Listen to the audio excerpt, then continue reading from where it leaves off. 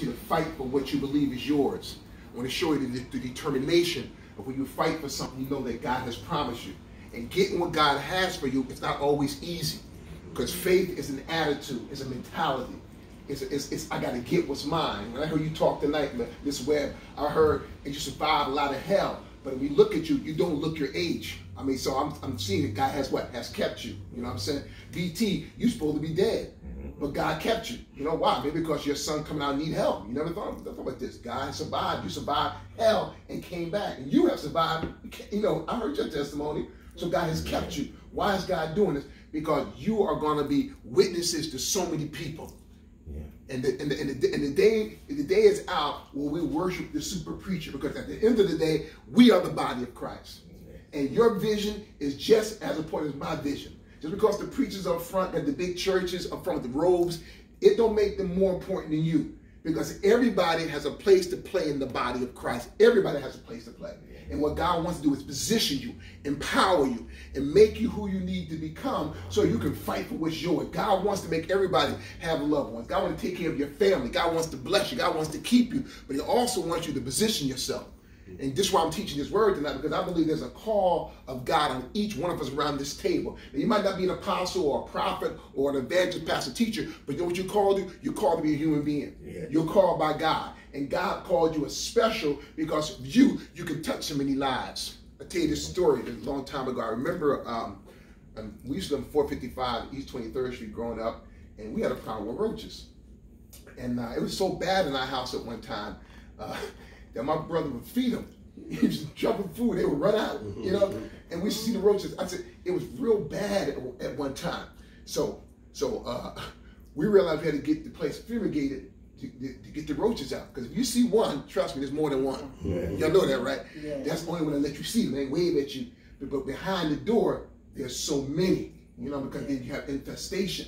So you have to call in a professional guy to come in and fumigate the place and get the roaches out. And they're pretty tough insects, and they move with lightning speed, all right? So and can practically make them own selves pregnant, which is crazy.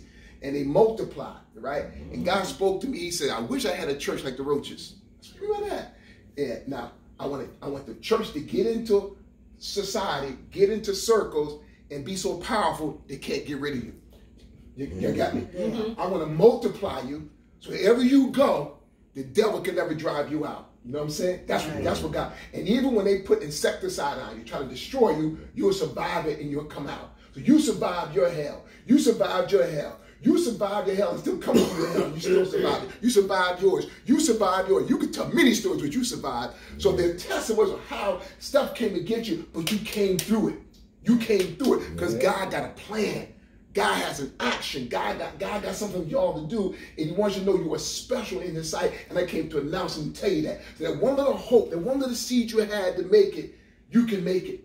You can make it. And God has given you abilities and gifts and talents to be greater than you can ever think, dream, or imagine. Now, people who think they know you will say lies about you. They'll say you never make it. They say she this, she thinks she this, he think he that. You think you're God's gift to the world. You are God's gift to the world. That's the problem. You are God's gift to the world. Because without you, there is no gift. You're God's gift. So God brings you to this earth to bring something to this earth to be a blessing to mankind. In this story, this woman, I like her because she reminds me like a roach because she's determined. She's fighting for what's hers. She's going to get to Jesus to touch the hem of his garment so she can draw something into her body to stop her bleeding. This story is a woman that bled 12 years straight with a continual menstrual cycle that never cut off. Now, come on, talk to me, ladies. Talk to me, ladies. Now, I'm not a lady now, but I know my wife. You know, I know she used to go to them little things. She doesn't do it no more. But there's a 5-day or sometime a week period where the body purges itself. Mucus is released from the female body, stained with blood. And they call that the menstrual cycle, where the body cleanses itself, which proves that you can get pregnant because the egg is dropped. Am I correct so far? And sometimes when women are going through this cycle, it can be crampish. Sometimes I had women in my school, as a teacher in high school, had to go to the nurse's office. My daughter goes with tremendous menstrual cramps due to the purging. Now think about if that thing never cut off. And it stayed on 12 years straight, brother man. Mine stayed on for a year. Ooh, Jesus. Isn't that amazing? A whole year. So they gave me to stop that. Jesus. So, and when you're having this thing, your body is wide open. So it's open to other stuff, other germs, other things. So you're wide open. In Jewish culture, when a woman was on her cycle, they would call her unclean. And she was not supposed to come near the Jewish society. So she's supposed to stay away because that's her unclean period. And during the Judaic law, it was really legalistic about it, which means stay on that side, don't come near us because you clean, because you unclean, don't come near us. So she was stigmatized. Amen, somebody. Amen. She was a woman and she's bleeding constantly. And the Bible says she didn't get better, but rather grew up worse. And somewhere in this circle, sometimes you felt you was getting worse. You felt like you were getting bad, never getting better. Your marriage got worse. The knee got worse. Amen. Depression got worse. The blood count got worse. See, God always let me know something. If he bring you to it, he'll bring you up. He'll bring you through it. So you just got to have faith to position yourself to be just as determined as a roach is. Now, I had a roach one time. I'm making it funny, but I want you to remember these stories. You see a roach, you can say, oh, Pastor Mike talked about a roach. I saw a roach one time, so powerful, it seemed like he had became immune to the poison spray. Yeah. I shot it with the poison. The nigga was sprinting around the circle, got out and ran away like, what was in this daggone spray? that the roach took the hit, spent around and ran away like nothing was a problem. And God said, there are people in the body of Christ that took the hell that the devil gave them and got up for another day. That's you. Amen, somebody. What killed other folks made you. What laid folks in caskets brought you out. Yes. What folks said you'd never be, you came through it. Yes. So God allowed you to deal with it. He said, I'll bring you up through it. This woman here, when I read this story, this woman here bled every day. So if she's bleeding, she's got a bimenstrual pass. If she's bleeding, she got to see the doctor. If she ain't got no insurance, come on, y'all talk to me. Insurance is very expensive. So she ain't got no money, got pockets with holes in them and money falling out. She's poor and she's stigmatized. She's a single woman, no husband, got a menstrual cycle, and they're calling her names. Come on, talk to me, somebody. Overlooking her. She feeling depressed, feeling oppressed. It sounds like some of us, we have the same issues. Hallelujah, Jesus. Hallelujah. Yes. And it seems like we don't get any better, but rather what? We rather grew worse. Yes. And we're just trying to find somebody to help us. And all of a sudden, this man and the woman of God opens the doors. And now in this circle of the day, we're about to get healed and delivered because you opened the door. Because you said, your home is my home. And you opened the door gates. And now here comes Teresa. Here comes this person. Now the glory of God shows up in the bodily form. I reached out to one of my sisters who was at work and said, I got to go and help out my pastor. See, the problem is the church must understand that these are God's people. Yeah. No matter our problems, no matter our shortcomings, no matter what we feel we're not perfect enough, it doesn't matter because God's grace said, I looked beyond your fault and what? And saw your need. Yes. That's what love does. Yes. Love doesn't sit around and say, well, that's why the evil stuff happened to you. That's why all the bad stuff happened. We don't look at that. We look at just because you got a need, God wants to step in and touch your life. This woman was sick for 12 years straight. But look what happened to her. Sister Brenda, will help me out a little bit. Could you read a little bit? When they arrived, this is... That's live about it. Start at verse 24. 5:24. You see it? Jesus went. Yeah, that's it. Jesus went with him, and the crowd thronged behind. Followed him. Go ahead. In the crowd was a woman who had been sick for 12 years with a hemorrhage. She had suffered much from many doctors through the years and had become poor from paying them. Go ahead. And was no better, but in fact was worse. Now watch where her change comes. Go ahead. She had heard all about the wonderful miracles Jesus did, and that is why she came up behind him through the crowd and touched his clothes. Now I want to show you this. I'm a very demonstrative preacher. All right, this is your jacket? Yeah. Okay, now I need to show you something. It's very deep. I want to show you my Jewish culture, okay? This represents a Jewish robe. And the Jewish rabbis will wear these robes. You ever see Jesus' robe on TV? Yeah. And at the bottom of the robe were tassels. That represents a tassel, all right? The tassel represents a wing, W-I-N-G. In the book of Malachi, it says that the Messiah will come with healing in its wings. It means healing in the tassel. Okay. So when the tassel is at the bottom of the garment, which comes all the way down to the, all the way down to the, all the way down to the bottom of the garment, okay. the tassel is down here. So this tassel represents the Messiah.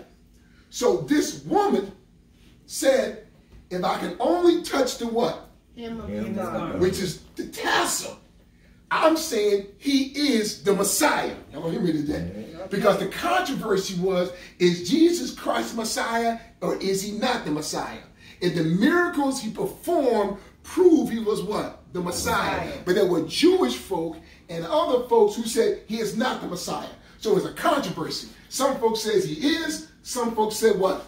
He isn't. Some folks says he's for real. Some folks says he's what? Fake. Some folks like Pastor McDuffie. Some folks what? Hate Pastor McDuffie. See, it's all the same. Just like you. Some folks like you, and some folks want to hate you. So you can never let your relationship with Christ be predicated on people. Because you'll never find anyone 100% say everything right about you. And if we were to go back over your life, there's some stuff we didn't do right. Come on, say me somebody. Amen. We'll all fall short. And if you go back far enough, you're going to find something bad about somebody. So I don't like when folks go in everybody's backyard picking out something they did when they were 8 years old, 9 years old. Because everybody did something wrong growing up. But here's the point. The bottom of the robe was where the healing was. And this is what the woman did. Let me show you this. She was sick, bleeding. She had to take a risk. This is her risk. Watch the risk. I remember Michael Jackson back in the 70s. I remember Michael Jackson concerts. When it packed out, you were there. You would be singing Michael Jackson. Oh, baby, give me one more chance. Show me I love me. Girls say, ah! They be falling all over the floor. But the place be jammed. Because the Jacksons was the bomb. I'm talking about the Jackson 5, y'all. The real Jacksons, y'all. You know, in the 5, they be singing her on the afros. Dancing, dancing, dance machine. Packed out. That was the crowd like size that followed Jesus. So when he showed up, you couldn't just run up to him because everybody was around him. So the woman who was sick says, I don't know who y'all say he is, but I know he is the Messiah. Now y'all can doubt, y'all can say he isn't, but I know if I get close to him, he gonna make me whole. So she had to fight her way, y'all don't hear me today. She had to get through the crowd of unbelief and player haters, and I'm going to die. God won't help me. I'll never get healed.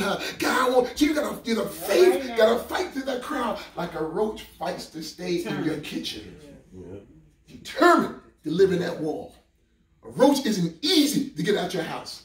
You may have to fumigate your house a few times to get rid of them. Because when you see one, there's a few of them buddies someplace else. These cats are rough and they fast, but they determined because they got to survive. They got to survive. And this woman said, I'm going to survive. I got to get mine. And she had to press her way through this crowd, which could have been up to 15,000 people following Jesus. And she finally got down on her knees. She crawled up, got through the crowd, got to the bottom, and reached for that tassel. And she touched the tassel. She just touched it. And this means this would happen. This is so deep. He walking, everybody's bumping into him, right? But every time he walks, he ain't stopped yet. He's walking. And everybody bumping into him. But when she touches him, he stops and turns around and does this. Who touched my clothes?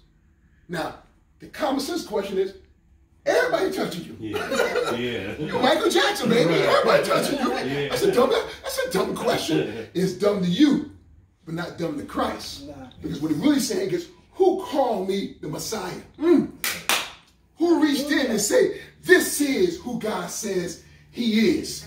There's someone that's fully persuaded that says this breakthrough is mine. God will make me whole. God will restore my family. God will take away depression. God will give me a new job. God will restore my family. See, you got to be so determined that your faith will grab what you need. You got to be determined like a roach is determined. Woo! Amen. That woman got to the bottom of his clothes, Miss Webb, and she touched his clothes. We're going to read it. The Bible said Jesus stopped. She said she felt in her body that something happened. Virtue left out of Jesus' spirit, went through Jesus' body, went into his robe, dropped down to the side of the robe, went to the bottom of the hem, came through the tassel, which is called the wing, went into her body, stopped her blood flow. So the first time she stopped bleeding. Out of how many years? 12 years. Because she was determined to fight to believe. Let me tell you something. Some folks will continue to flow with the issues of struggle in their life until you start believing. Yes. Until you start saying, God got me here for a purpose. Yes. This is not by accident. I don't care what the devil said and what folks said. I'm determined, even better than an insect called a roach. If he can be determined to stay in the house, I'm determined to be in the house of God. I'm going to snatch what's mine. God can rescue my marriage. God can restore my brain. God can give me new life. God can make me look 30 when I'm even 60. Amen, somebody. Amen. If you are determined to believe. Yes. Woo! Jesus. Hallelujah. The Bible says she felt something in her body. What does it say in the Bible? What does it say? For she thought to herself, if I can touch his clothing, I will be healed. Go ahead. And sure enough, as soon as she had touched him, the bleeding stopped, and she was well. God, her bleeding stopped, and she was what? Well. Now, I'm going to take this Bible, and I'm going to switch. Living Bible is paraphrased. That means that the author puts his opinion in it. This is the study Bible. And you're going to do the same thing starting right here, and a great crowd followed him. Okay. Go ahead. And a great crowd followed him and thronged about him. Yes. And there was a woman who had a discharge of blood for 12 years. Go ahead. And who had suffered much under many physicians and had spent all that she had and was no better than rather grew worse. Yes, Lord. She had heard the reports about Jesus and came up behind him in the crowd and touched his garment. Now notice she came up from behind. All right. So all the crowd around, she got up and she touched the tassel from behind. Go ahead. For she said, if I touch even his garments, I will be made well. Notice before she touched, she talked. See, but watch this. Before she touched, she talked. Before she touched, she talked. Before she touched, she talked. My question is, what's coming out of your mouth before you draw the power of God out? Do you speak more doubt or speak more faith? Do you say that you're beautiful? Do you say, I'm the head, not the tail? Do you say, I'm above, not beneath? Yeah. Do you say, I'm healed? Do you say, I got it going on? Yeah. Do I say, I don't look my age? See, you got to start saying what you believe God wants to do in you and stop just proclaiming what you just have. Because that woman said, if I touch his clothes, I will be made whole. She was set. And the word shall in the English language is the strongest word for commitment. I shall be made whole. She knew it. She was committed to it. Go ahead. And immediately the flow of the blood dried up. And she felt in her body that she was healed of her disease. Now watch this. Keep me right here. I'm sure you this. It won't be much longer. So Jesus Christ is walking. All these folks bumping into him. And by everybody bumping into him, he don't stop. Because their bump is not faith. See, in the 70s, we had this dance called bump. Remember the bump?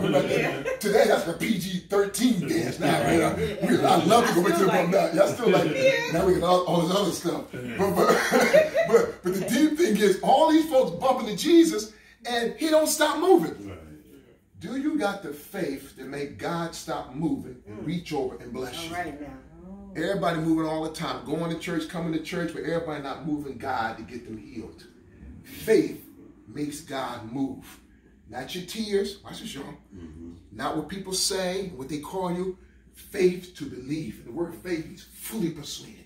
And when you're fully persuaded, your legs, your mind, your actions align to what you said. And she said, I don't care how much I'm bleeding, how I feel like this, how they overlook me, how they reject me, how they talk about me. The doctor said I'll be a marriage all my life. I never have a new heart. I never get married. See, don't say that. Start saying, I will get this. I will get that. I will have this. So when you start talking like that, you're positioning yourself to take your faith and grab from Jesus what you want, what you need.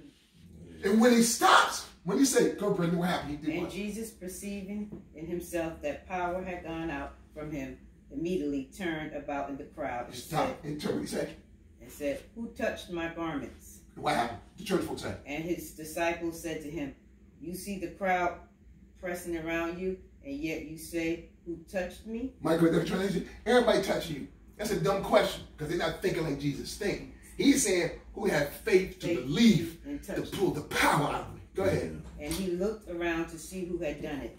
But the woman, knowing what had happened to her, came in fear and trembled and fell down before him. Now, why is she scared? Why is she afraid? What's she afraid about? Did she get healed? What's she afraid about? Because she's a woman. She had a menstrual cycle. And she wasn't supposed to be up there doing that. Yeah, she was able, watch this, to violate man's law to get inside of God's law. See, sometimes you got to break away from people thinking and the limitations You got to go away from church folk, because church folk will talk out of healing too. There's something that worse sometimes, because they don't believe and they sound so negative. You got to get away from the people. You got to break away from people's opinion and say, I'm going to get mine. Now, you didn't get yours, but I'm getting mine. You don't want your breakthrough? I'm going to get my breakthrough. I don't study that Roach. That Roach is determined to stay in my house. No matter I put a raid on him and raid, and dad got a nuclear level, and he's still surviving. Well, guess I learned I got to get what's mine. That woman, if I can only touch, I shall be what? Whole. And when she touched him, Jesus turned around and said, now, who touched my clothes like that? Who positioned himself like that? Who did this? Who reached him? Out of 15,000 people, only one of you touched me. Listen, y'all. Listen. It's very key. 15,000 people, and only one of them touched us. God is not moved by crowds. He's moved by faith. That's why I would come minister here if it was just you sitting here. I'm never moved by crowds. My church would tell you, I'll preach to a room full of people if there's an 8-year-old kid there, because I'm determined that what God told me to do, I got to do it whether you like it or not. Name somebody. I'm determined to do this whether you reject me, I still got it, because God is holding me accountable for what he placed in my life. So if folks don't believe in your dreams, forget them. Get your dreams back. Get your power back. Because you're the one that got to deal with your issues of blood. And ain't everybody, it's you. That's what issues of blood, issues of life. I don't want me put my blame on others. I want to say God has made me victorious. I want to say the healing is mine, the marriage is mine, debt's being canceled out. I'm being exalted by the Spirit of God. This is what I learned. Is that woman did something where 15 other folks did not say. And then Jesus said, that's her. She touched me. In the Bible, she fell down. She came down on his feet. Right? And the Bible says she told him all the truth. This is what she said. She said, okay, y'all. Now, while she's talking, she has an audience of 15,000 people. Now, she went from the back of the line to the front of the line. Meaning that last shall be what? First. So never be moved by people who overlook you and don't call you important. Because what God would do, if your faith is right, he'll take you to the back of the line of PSEG and put you in front of the line. My God. If you dare to what? To believe. Yes. That woman came and said, all right, this what happened. Remember Shanae or Martin. This what happened. He said, I've been bleeding for 12 years. I know I'm on the menstrual cycle. Let me finish the story. All y'all was bumping into Jesus, and y'all didn't get him to stop moving because y'all didn't believe. But I took a risk, and I touched the hem of the garment where the tassel is, and according to Malachi, it says that the Messiah will have healing in his wings. So I reached for the tassel, and she told him all the truth in front of 15,000 people. So when they started saying, I need to do what you did. Yeah. I couldn't get healing. Now I heard you preach. Now I can follow your example. Now I believe in it. The Bible don't say it, but everybody started to say, let me touch that tassel too. Let me touch that tassel. So now she became the teacher to those who first had scorned her. Yes. And the Bible says, what did it say? Wait. Came in, feared and trembled, and fell down before him, and told him the whole truth. And he said to her, daughter, your faith has made you well. Now, that Bible says well, but the Greek language is, it made you whole. And then you know, say this and then we're close. We're going to take Q&A and comments and we're going to pray for you. There's a difference between being made well and being made whole. Okay. There's a difference between healed and made whole. I know folks who got healed and never made whole. If I got a problem with my blood flowing and it flows every day, if I'm healed, it stops flowing. But what about the damages left? What about the damages that's left? What about all the stuff I had to spend money on? What about all this stuff? All right, okay, the cancer is taken out, but you took out the prostate. I'm healed now, but look at all the stuff I lost. I don't want to just be healed. I want to be made what? Whole. That's what whole means. So that woman got up and told him the truth. Jesus went from healing to whole. She got healed, but when Christ said, go, your faith has made you what? Whole. Everything she lost due to the 12 years of bleeding, Christ gave it back to her. That's the power that's in this room right now. God want to give you stuff back that the medicine took away. Jesus. God will put stuff in your body that your sickness is. God will give you such a love. He frees you totally. So, oh my God, God is so good. Because God wants to put back what the enemy. So God wants to restore two new knees. See, I just believe God will do some crazy stuff. And you go to the doctor, you're going to say, oh, Mr. What's the name? Where you get all that stuff in between your kneecaps? What's going on here? Those are the creative miracles of God. But you got to what? You got to what? Believe. You got to believe. So I got to believe. That you gotta believe. And when you believe, man, it is an aggression. It is a position of power. It's a position. Come on in, brother. Come on in. Hey, God bless you, man. God bless you, man. All right. When you are made whole, there's a risk you have to take. The risk of the crowd, fighting against people's opinions. But you are determined to say, I got to get to this place to get what's mine. It's not an accident that BT showed up here at the same time. God set her up. She walk up in here. My childhood friend Teresa walks up. It's not an accident. And you remember me praying in your park back by my house. And he lived on Mass Nab. That was the church that made me the most famous preacher in Patterson in 1997. I mean, all this is all God, like a chess player, setting stuff up because I never quit. I'm the woman with the issue of blood. Who says Jesus makes me what? Whole. That's why God has retarded my aging process. I know I'm only 55 years old. Because it's the presence of God that retards the aging process. That's the God. That's why Moses was 120 and never wore glasses. Moses was 120 and his eyes never dimmed because he spent most of the time on the vitamin D and hanging out on mountaintops. Listen, y'all. I'm trying to tell you, if we learn to listen to God, God will make you what? Whole. Say, make me whole, Jesus. Make me whole, Jesus. Thank you. Thank you for watching. We'll go to the music.